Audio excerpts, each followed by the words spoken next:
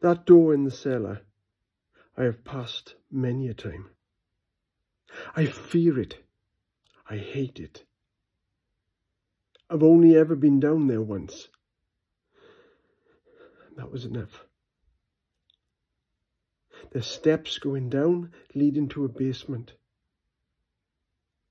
The basement is creepy.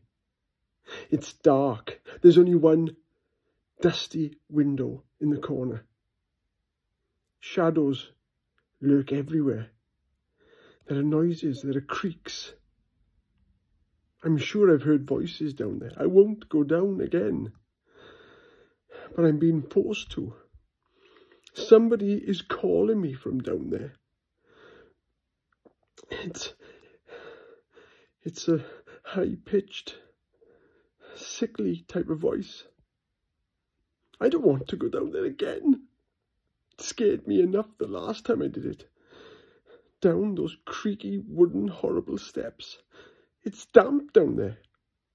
It's horrible. There's only one door in and one door out. The window is too small to climb in and out of. So if the door is stuck, there's no way out. And if there's no way out, you're trapped down there with whatever is down there. There's a little nook or a cranny in the corner. And I'm sure something's coming from there. Once I went down there, I heard it. And I went scrambling out.